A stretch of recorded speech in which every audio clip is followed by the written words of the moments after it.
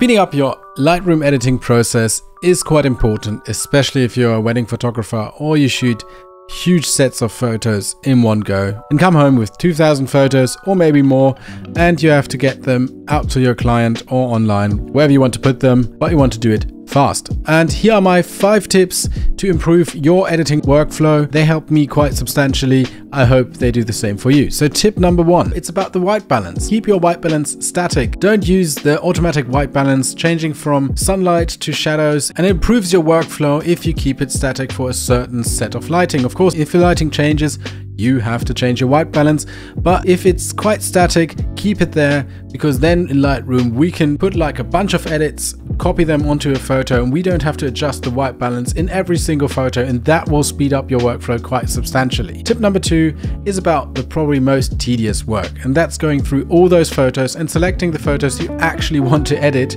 and get out to your clients. So if you have a set of 2,000 photos, that can be quite annoying, but I got 2 methods I use to get through those photos fast. Version number 1 is the yes selection. So I would use that if I know I have like 10 or 15, 20 hero shots I want to have, and I would only want to select these photos and edit those. And how I do this is, let's go into Lightroom, I go through my photos and I'll say, yeah, oh yeah, I love that, P, pick. And then we go further through and say, yeah, that's perfect, P for pick, and pick the photos like that. You probably knew this already. Now you can filter the photos for the pics and edit those. But being realistic, you probably have to select way more photos than that. And this is where the no selection comes in. So the no selection is you reject the photos. You can reject photos in Lightroom with X. What I would do is I would go through the photos and firstly reject all the photos that are technically bad. So not in focus, overexposed, bad composition, aesthetically unpleasing, whatever. Just get rid of those photos in the first place.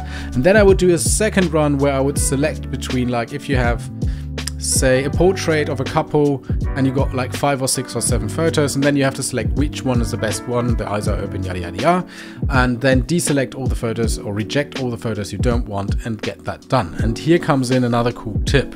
If you have an iPad, download the Lightroom app for your iPad and then sync those photos to your Adobe Cloud. And once you did that, you can come in to Lightroom Mobile and go down here to the star menu. I'm not sure how it's called. Here you can look at all your photos, and then on the right side of the screen, if you pull up and down, you can reject or pick the photos, and on the other side you can star them. I don't use the star system really, but you can pick and reject the photos right here, and you could do that from your couch while you're on the train or wherever you are, and that saves you quite a lot of time. And that gets us to tip number 3. Think about your shoot in sets. So you probably have settings where the lighting is quite similar, the colors are quite similar, and you could edit those pictures in a bulk. So you would develop a preset or do your basic corrections, some color work and stuff like that, and then you can copy and paste them onto that set. And I would always advise you to work in those sets. It makes it way easier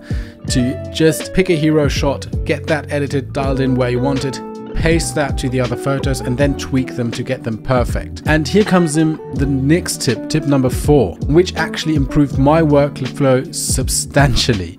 And those are the masks. The masks in Lightroom, they can make your photos really pop and make them shine. But the problem usually is with masks that if you copy and paste them onto other photos, you always have to move them around, adjust them, and paint them in new, because they're not dynamic. They don't get reapplied to every photos, with the exception of the new AI masks. They got added like last version, but they got hugely improved this version that came out a few weeks ago.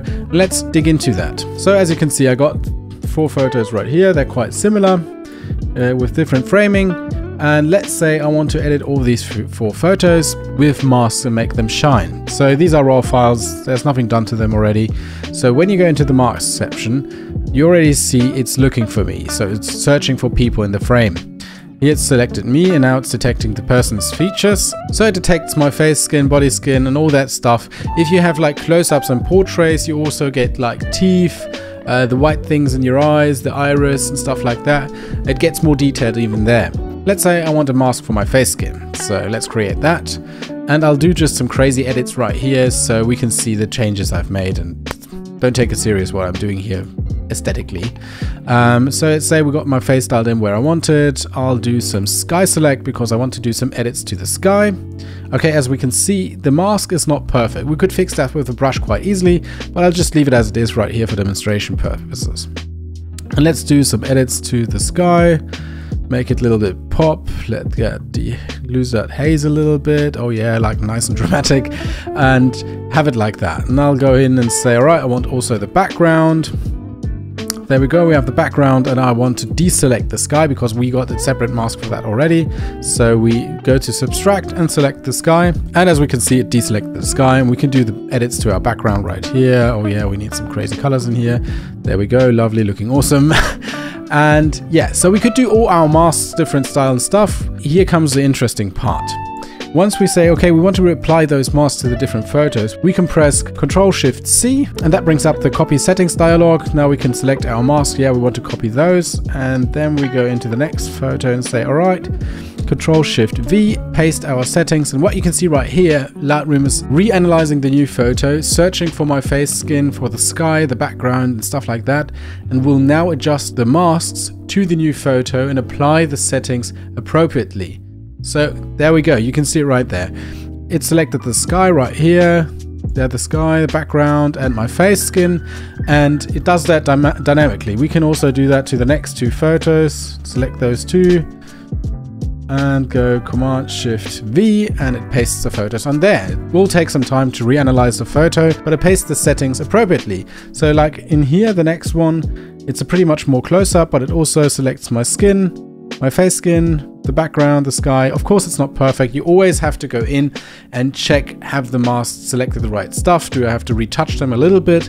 But it saves you a lot of time, especially if you have like group photos and stuff like that, and the sky is blown out a little bit too much, and you want some color adjustments in the background. You can apply those settings to the AI masks, and then just copy and paste them to the other photos, and it will adjust appropriately. And you don't have to do it by hand, paint them in, or do gradients or whatever. You of course can do that also, but I think this is quite powerful to get quite extensive edits, but you can copy and paste them on a bunch of photos and really make them pop. I think this will save a lot of time. I wish I had these features 3 years ago when I was shooting more weddings.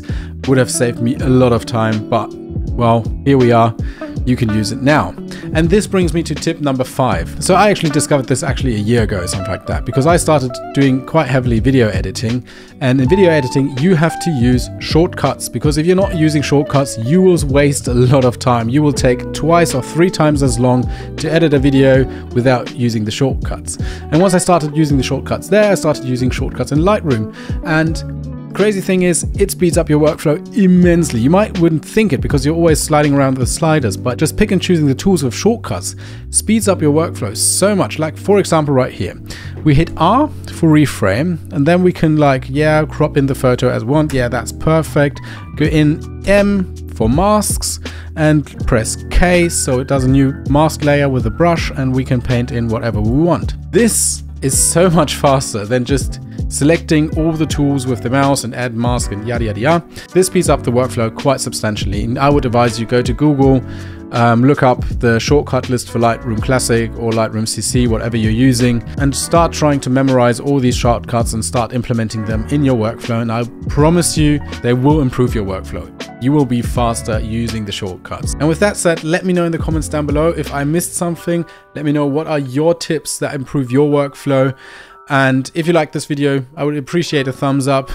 And if you want to see more, just hit that subscribe button. I appreciate it. With that said, see you in the next one. Bye bye.